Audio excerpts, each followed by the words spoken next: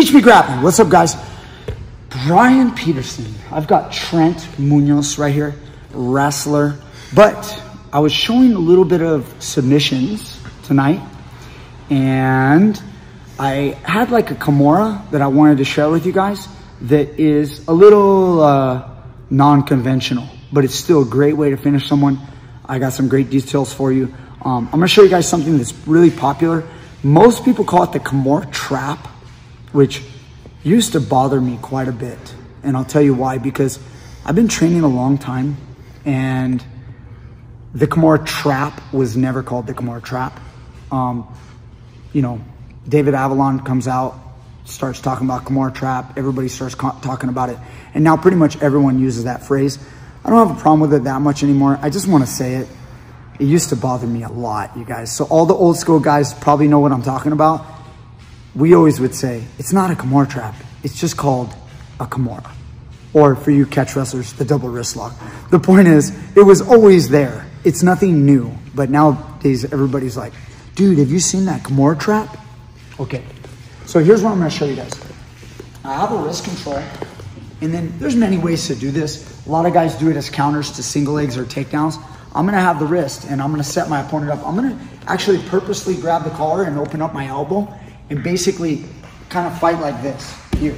I could be looking to like pull him and maybe step into a Sotogari and maybe trick him. You don't like that, huh? So yeah, you know, he doesn't want that. But he may think, oh, I could take that leg anytime I want. Notice I have the wrist control. So as I fight and I give this guy what he wants, he just can't. You want that, don't you? Because it's right there. If he takes that single leg, I pull his head out and I go straight to it. Now remember, once my hand inserts, lock it up, and I prefer no thumbs. Now, never let your opponent body lock you right away. If you let him do this, you may go flying, and then we got to play some other stuff. I got to play outside hook, okay? We'll get into that another time. What I want to show you today is don't let him lock. So I'm in full control of this wrist. As I'm here, I'm opening up, okay? He goes into position, I lock him up, and now we're fine. We've got the Kimura trap, if you will. Once we're here, I've got my Sumigeshi leg. Notice the knee is on the outside, toes on the inside of that thigh. We're gonna go ahead and hop forward, and we're gonna take him for a ride and Sumigeshi him all the way over. Okay, next, when you guys go to this position, in the most standard way, you may hit this move. I mean, sometimes you roll with it. I'm gonna give you the more basic, what I start out teaching students. I just basically cover the head, finish on top, and I finish my Kimura. I get him here. Notice my right elbow is at the elbow to elbow. I'm not like down here by the shoulder. And then when I'm in this position, I close my thigh right here tight on his head. I like to be like this, and then now my weight's distributed on him. Try to move. It's really, really hard to move. And then I'm just gonna pull the elbow to me like this, okay? So, a lot of people have great details. Chris Brennan's one of my favorites. He's got great Kimura stuff. I did learn some good stuff from Catch Wrestling guys over at the last clinic. But anyway, if you got some other stuff you like to do, that's fine. That's your basic. Of course, this Kimura trap system oftentimes leads to a back take or an arm bar. So, again, look at my entry.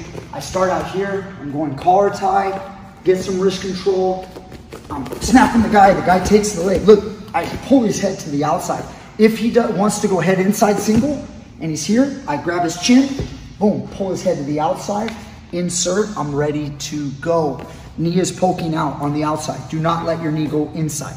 Don't do that, okay? Poke your knee on the outside. It's gonna be much easier for you to Sumigeshi. Step, hop forward, sweep. See how I cover? If he sits up, I'm straightening, try to turn and sit up, full sit up. My knee inserts, leg goes over the head. You guys can be in a nice armbar position right here. I always prefer to transfer my legs. In this current state, my foot is in the armpit. Sometimes it'll be here and he'll be locked sometimes. And then we'll go to some type of grip break, you know, whatever you choose, whatever you like. Okay, that's armbar. We've got back takes, we've got all kinds of cool stuff.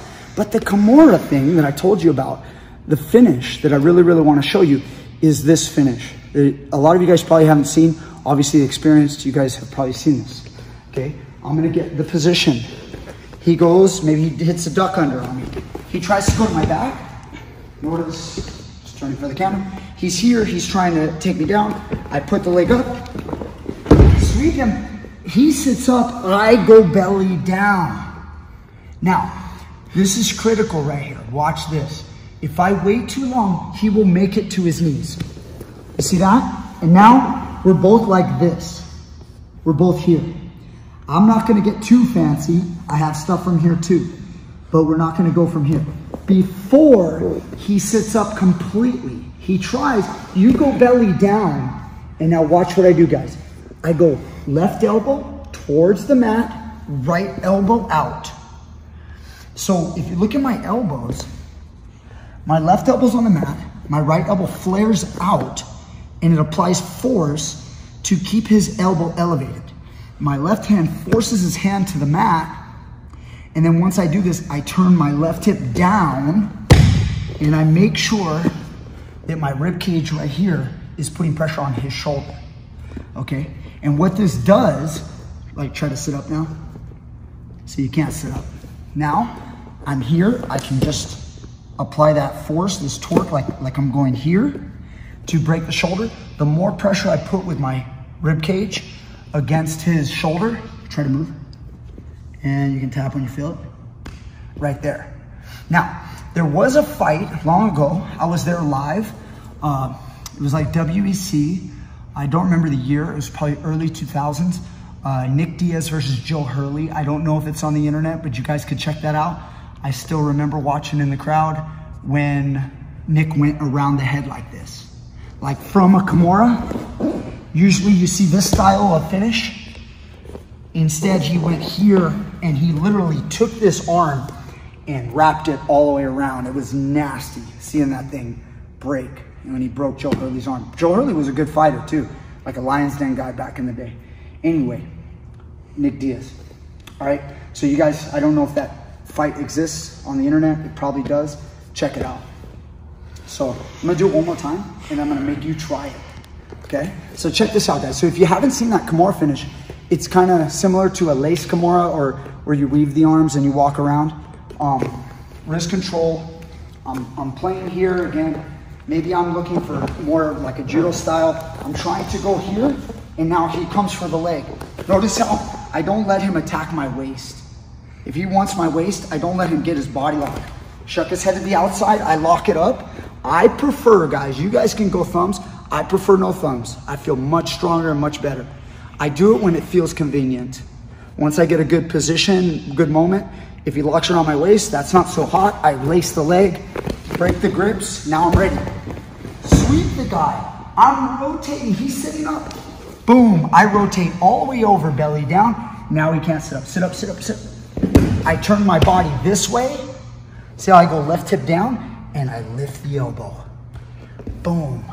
So if you guys wanted to, you could theoretically get your Kimuras here, and then once you get your Kimura or double wrist lock, you just walk around the head. Walk all the way around the head. Don't even stop with covering his head with your leg. Just walk all the way around. The one thing you don't want to do is you just don't want him to take your left hand trap and push against my shoulder and pull your, basically distance your right shoulder from, yes. Don't allow that. That's how he will escape. So go ahead and go back. Notice how I stop that. Start to push. You can get into position so you can see. See, once he starts to push, I apply force. See that torque? And now it's all over. Broken like a chicken wing, okay? All right, you ready? So this guy's a wrestler. Can wrestlers learn submissions? You don't really do submissions much. You play around with your buddies a little bit. Yeah. I see, but let's see if you can adapt. Wrist control. He already knows collar tie. He knows wrist control. If he's kind of baiting me, he's kind of turn the hip side. Yeah, that's just so enticing to me. Turn sideways like that. Turn your head too. See, it just looks like, man, I want that. I want that post the elbow, and I want to hit that duck. You see right here, guys? I want to pop, and I want to go here. Uh-oh, he's going Kimura. He sweeps me. Now, once you're here, Trent, take this Kimura. I know you got your thumbs on it. No big deal. No big deal. You can do it either way. Now, what I want you to do right now, always remember, straighten this Kimura towards the hip like this. Why? It's hard for me to turn. Now, walk your legs away as you hip heist and go belly down. And now, once you're here, if my hands are like this, you guys can finish with any number of normal Kimura finishes, like the arm bar, straight arm bar. You could Kimura north-south. But what I want you to do now is lay back down. Just as you're here like this and you're straightening it, and I try to turn, straighten the arm, but bring it to the mat. See that? Now, turn belly down, put all the weight on your left side. So now you're on my shoulder. Ooh. And now you've got me in a nice fix. And now I want to defend. Guys, you know what I want? I want to do this. I want to do this. So pin my hand to the mat hard. Yes. And then start kind of turning left hip down. You're already hurting me. But walk around. Yeah, kind of, you know what I mean? Yeah. And then, right there. Okay. Old man shoulders. Okay, that was sweet. Dude, you adapt well. All right, one time fast. Okay, I'll try to move right away. Do you remember? The belly down, get me in that position. Right. Go wrist control, go. He's right there. I go duck. Up. Oh, now I made it all the way belly down. So you know what I'd like you to do right now? What? Go ahead, don't rip my shoulder out. Hit a little shoulder roll. Keep the move and hit a shoulder roll. Keep going. There it is. Now go. Keep going. Now finish. Right there. Okay, that was good. Nice. So maybe I'll show that like shoulder roll stuff and all that different stuff another time. There's always going to be variations, back takes, arm bars, Kimuras. There's so much. So thank you, Trent. Appreciate you. All right, Teach Me Grappling. If you guys like this video, haven't been doing submission stuff in a while. Been doing all wrestling.